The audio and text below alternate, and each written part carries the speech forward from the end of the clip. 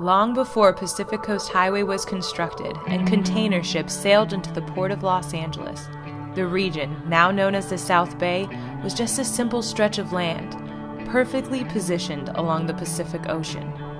In 1851, the 21-year-old Phineas Banning left his home on the East Coast and arrived at a tiny port called San Pedro. At the time, the port consisted of just a shack and a rickety pier owned by the Sepulveda family. The energetic young Banning, however, saw visions of an international port. It wouldn't be easy, but before long, his dreams would come true.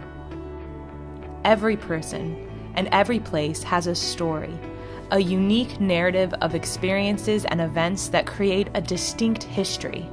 Remembering our story is important because our past provides perspective for our present and direction for our future. In order to know where you're going, you first have to know where you've been. In 1858, Phineas Banning acquired land to build a harbor. 5 years later, Banning named the new city Wilmington, after his birthplace in Wilmington, Delaware. Shortly after, in 1864, Banning built a permanent residence for his family in Wilmington, symbolizing Banning's confidence in the future of his community. The landscape of the region would see many changes over the next few decades. Channels were dredged, breakwaters were built, docks were constructed, and an extensive network of stage and freight routes were established. It would take much perseverance, but eventually Banning's dreams were realized. Soon, his simple stretch of land grew into one of the world's largest international ports. Though often overlooked, Wilmington, the heart of the harbor, now spans 9.14 square miles and is home to 54,000 people. This is the place that God chose to raise up a church with international influence, a church whose sound would be heard around the world.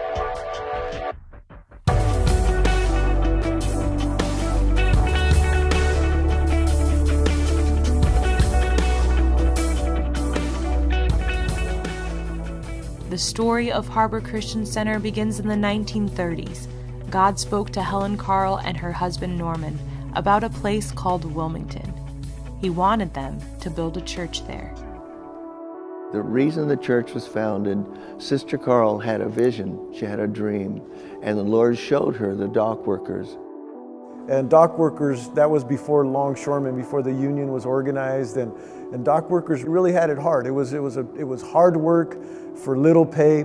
She saw them, and so she just felt compelled to move from their place in Long Beach and move to Wilmington and begin the church. She literally started the church in the early 30s during the Great Depression as a soup kitchen, and just to feed people, and not only dock workers but cannery workers and anyone who just needed help. And so what she would do is bring them in and feed them and preach the gospel to them. She was a dynamic Pentecostal Holy Ghost preacher. And people began to get saved, and God began to work in people's lives, and that's how the church began. Originally called Old Time Gospel Mission, Pastor Helen and a small congregation first met in an old grocery store building located in East Wilmington. The crowds continued to grow until there was standing room only in the church. The presence of God was so strong that unsaved people ran up to the altar even before the sermon was preached. Then, one Sunday morning during service, a telegram arrived informing the church that their building was scheduled to be torn down. A new 4-lane highway, now known as Pacific Coast Highway, was being built, and the church was right in its path. After much prayer and a series of miraculous events, Pastor Helen and the congregation were able to rebuild the church on the side of the new highway. It was truly a labor of love as dozens of church members volunteered their time and resources. Old Time Gospel Mission was a vibrant church filled with the power of God. Not even World War II could dampen the move of the Holy Spirit. Because of Wilmington's close proximity to the naval base, the area came under the blackout rules. When air raid sirens sounded, lights had to be dimmed. In order to hold church services, windows had to be covered, and only one candle was allowed inside. Even under these precarious conditions, the church continued to thrive. It's so important to remember where we came from so that we could be grateful, we can be thankful, and we can know who did it for us. The gospel mission also demonstrated an innovativeness not found in many churches. For instance, a loudspeaker was installed outside of the church, which allowed people to listen to the worship and the teaching while seated in their cars. Many lives were impacted for Jesus through this unconventional method. I think remembering our stories, it's important because of where we've been and where we are and where God's taking us. And that is important because He has brought us so far. God has been so incredibly faithful. That story and our conversion, the way that God has touched our life, that is a story that the world needs to know. They're looking for answers. They're looking for people to give them hope. And your story is important. Your story is critical to the life of somebody. I can share, a story with someone, with a mom who has a son who's lost. And I can tell that mom, you know what, there is hope because I was just like your son. And there is a God that's able to reach down in the gutter and pick you up and do something great in your life. After 10 years of pastoring, Helen and Norman resigned to go into evangelistic work. Pastor Joe Watkins led the congregation for 2 years. Then, in 1947, Pastor Herbert Ezell, along with his wife Edna and their 2 young sons, Harold and Don, moved to Wilmington. Pastor Herbert became the new shepherd of the church. This transition would mark the start of a new chapter in the church's story.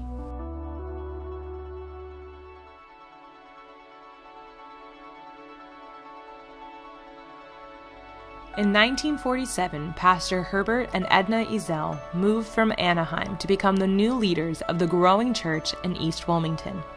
Even though Pastor Herbert was aware of the dangerous and tough conditions in the city, he saw the region's value and followed the call of God. My parents were called to pastor the church, and it was on the east side of Wilmington, on Blinn and PCH, for 1 year.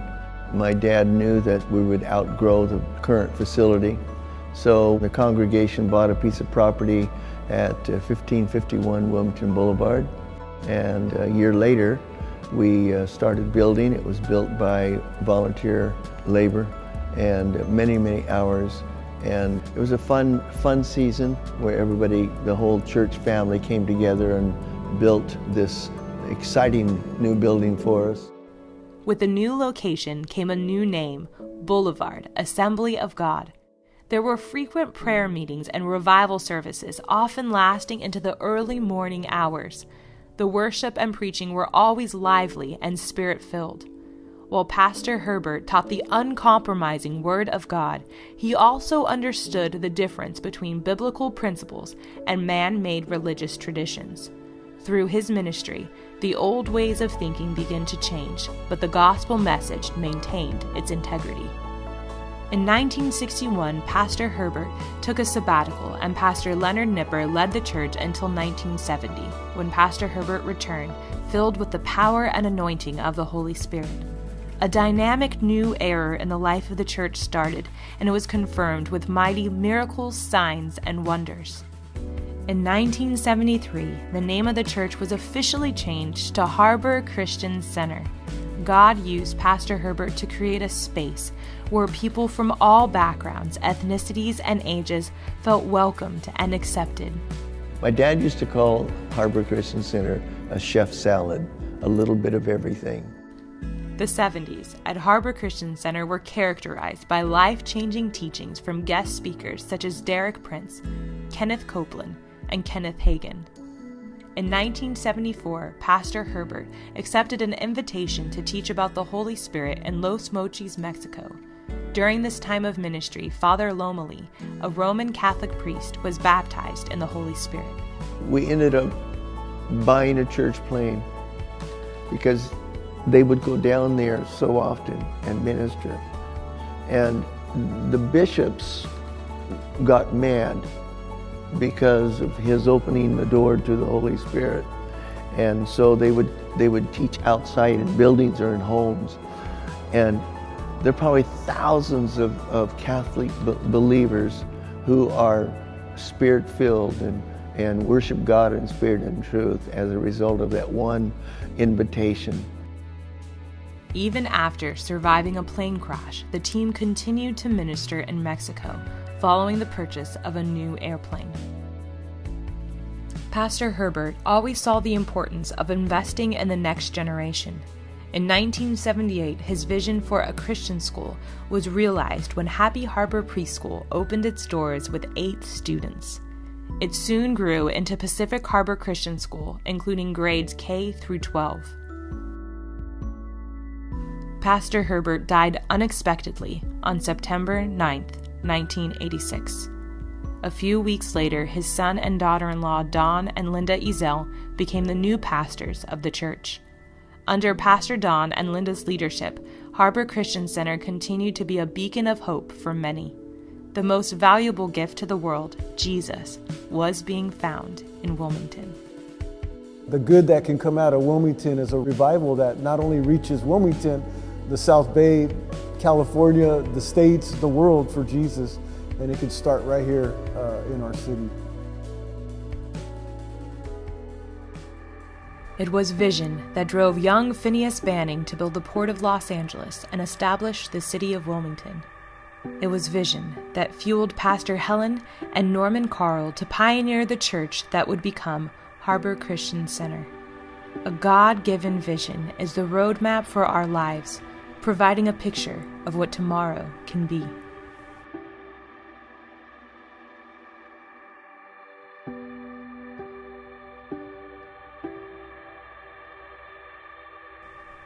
In 1986, God gave Don Ezell a vision of a church that moved in miracles, signs, and wonders. At the time, Don had no intention of pastoring a church. Before long, however, that would all change. Following the unexpected passing of Pastor Herbert, Don and Linda Ezell began leading Harbor Christian Center in September of 1986. Well, the Bible says, without a vision, the people perish. A vision, I believe, is something that keeps us focused. For instance, when God called Linda and I to Wilmington from Arkansas, there was a word that God gave us. He said, "You're going to move." We came here, and during the challenging times of transition's difficult.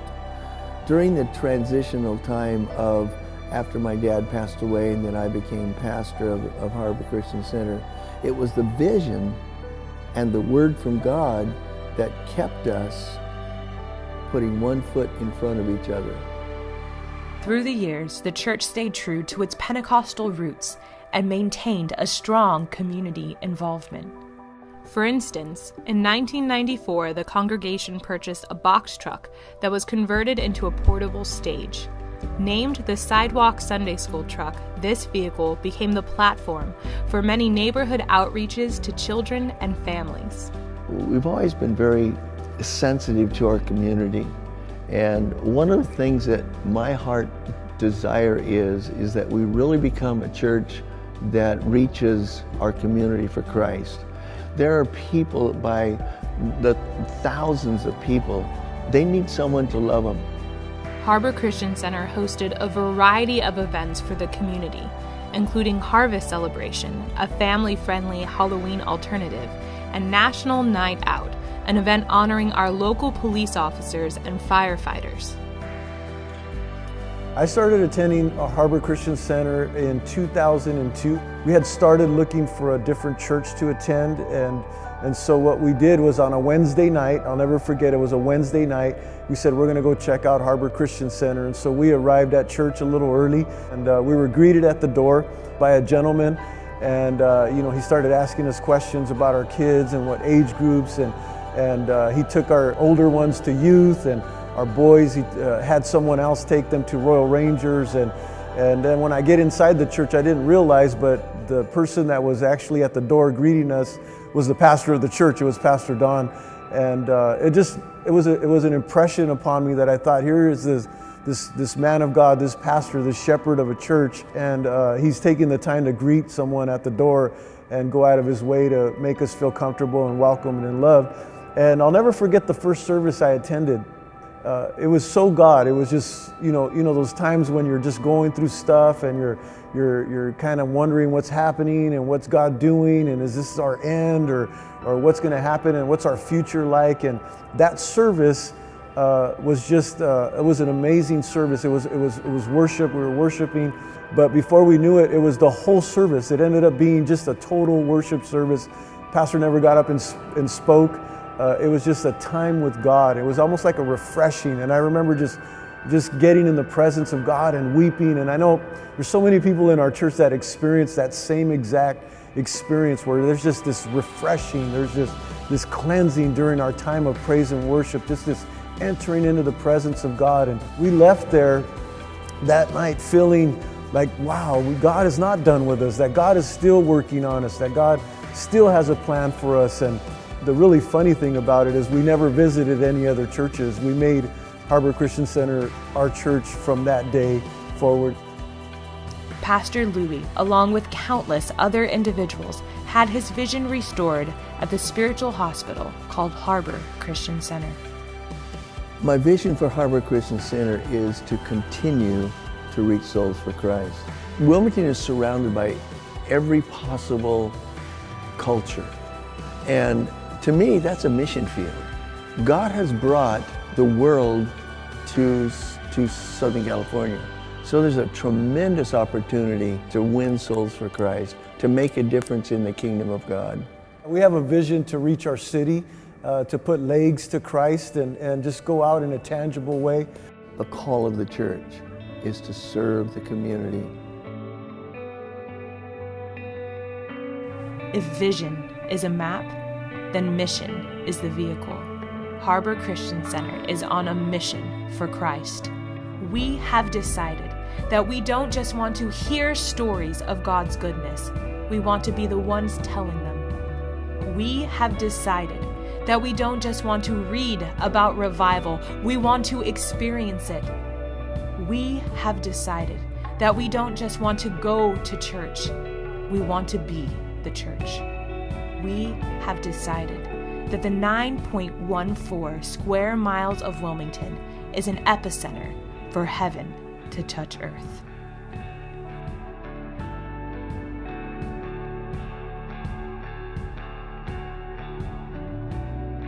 Harbor Christian Center has always been a church on the move, offering countless opportunities for involvement in ministry.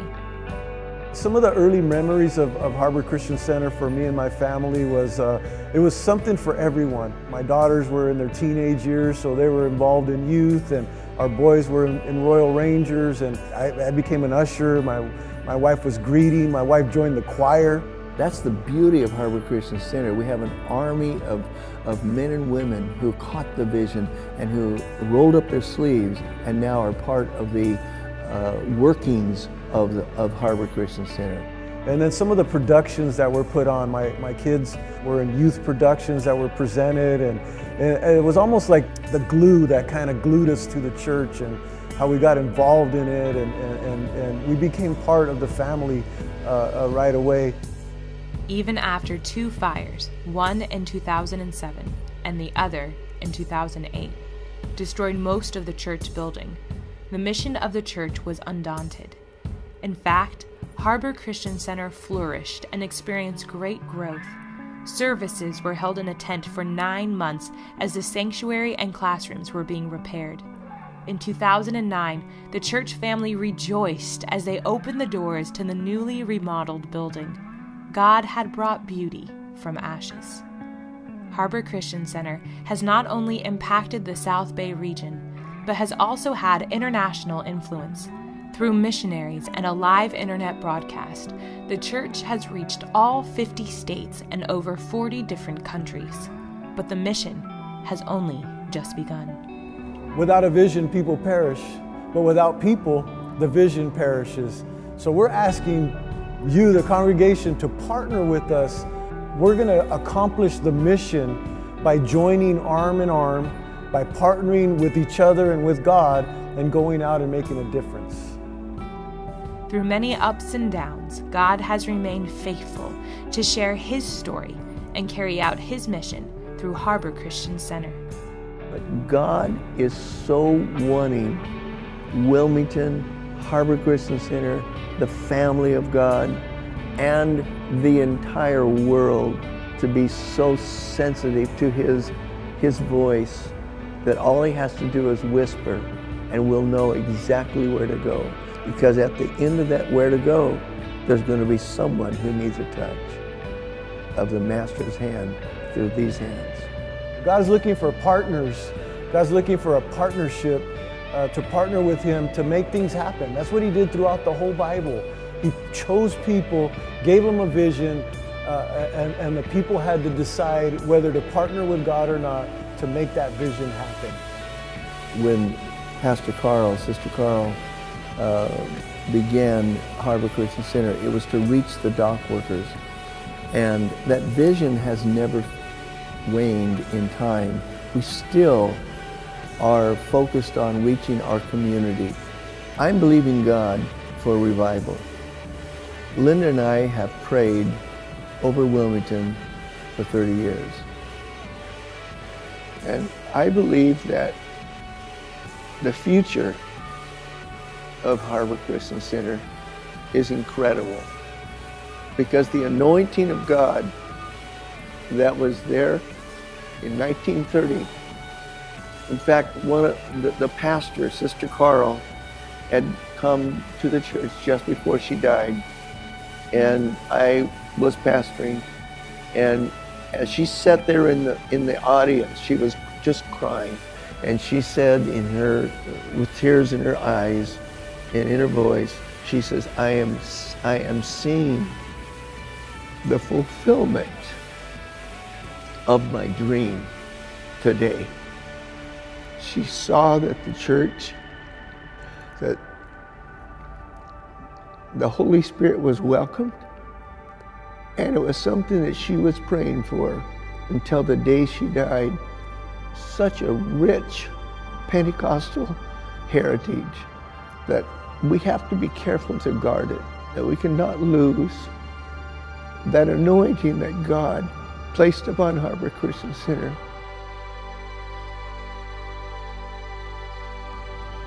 Our future's in His hands,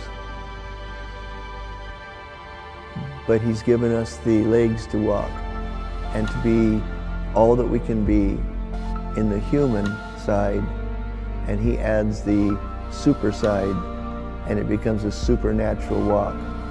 That's what I want to see in every one of us in the church, from the youngest person to the... I want to see revival in the children. I want to see their hearts so tender to the things of God that they prophesy, they lay hands on the sick. It's not just for the adults. The anointing of God is for every person and every walk of life. We talked about your purpose. We talked about remembering where we came from. We talked about why our church was founded. And this is why. We're here to make a difference in Wilmington and the South Bay and the world for Jesus. I want to be able to look back and say, thank you, Lord. We heard your voice and we followed your path, and now look at what you've done. I want to be speechless that God, you did it. You showed up because we were faithful.